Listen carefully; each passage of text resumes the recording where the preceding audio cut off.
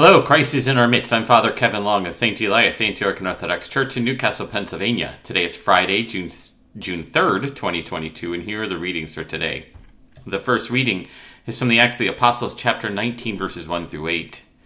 In those days, while Apollos was at Corinth, Paul passed through the upper country and came to Ephesus.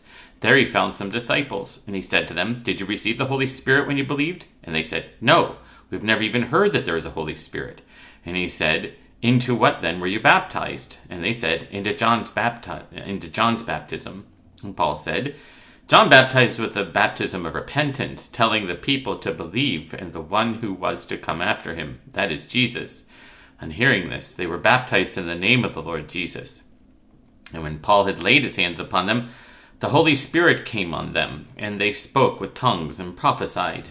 And there were about 12 of them in all. And he entered the synagogue, and for 3 months spoke boldly, arguing and pleading about the kingdom of God. And today's gospel reading is from the Gospel of St. John, chapter 14, verses 1 through 11. The Lord said to his disciples, "Let not your hearts be troubled. Believe in God, believe also in me. In my Father's house there are many rooms. If it were not so, would I have told you that I go to prepare a place for you? And when I go and prepare a place for you, I will come again and will take you to myself, that where I am, you may be also, and you know the way where I am going." Thomas said to him, "Lord, we do not know where you are going. How can we know the way?" Jesus said to him, "I am the way, and the truth, and the life. No one comes to the Father but by me. If you had known me, you would have known my Father also. Henceforth you know him, and have seen him." Philip said to him, "Lord, show us the Father, and we will be satisfied." Jesus said to him, "Have I been with you so long, and yet you do not know me, Philip? He who has seen me has seen the Father. How can you say, 'Show us the Father'? Do you not believe that I am in the Father, and the Father in me? The words that I say to you I do not speak of my own authority, but the Father who dwells in me does his works. Believe me that I am in the Father, and the Father in me." Glory to thee, our God, glory to thee. In the Christian tradition, it is understood that God is triune, that God is Father, Son, Holy Spirit. Each one of these three are God, not separate, but yet they are distinct persons. It's a very complicated concept to understand. It involves a lot of philosophical apparati, and it requires some degree of, the ability to have... Imagination is a difficult word, but you have to be able to think beyond what we normally experience in our lives. And so imagination does sort of play into that. But in today's readings, we see examples in all three cases. So the first is the gospel where our Lord speaks about his relationship to the Father, and him saying, "I am the way, the truth, and the life. No one gets to the Father but through me," is meant to indicate a couple of things. The first is that our Lord completely and to utter satisfaction of the Father completes the will of the Father. The Father sent him for specific tasks. He completed all of those tasks par excellence, not because he had to, not because he was forced to, but because he wanted to.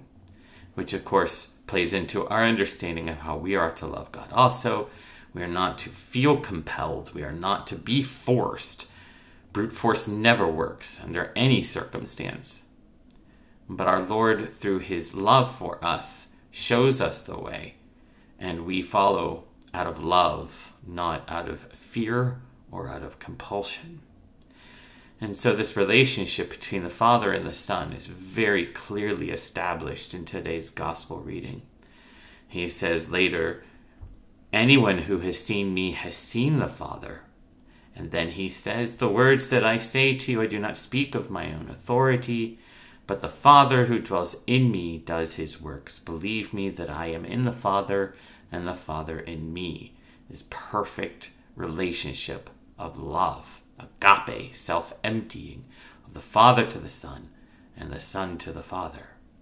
So there we have a very strong binary understanding of how things are. We have one of the Father and of the Son, so the two make a binary relationship. So if we were binitarians, we could stop there, but we are not. We are Trinitarians. And so what do we see there?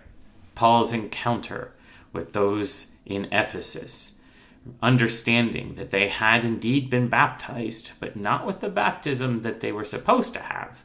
They were baptized with John's baptism, which is for the forgiveness of sins, but they are to be baptized in the name of our Lord, as our Lord says, baptized in the name of the Trinity, Father, Son, and Holy Spirit.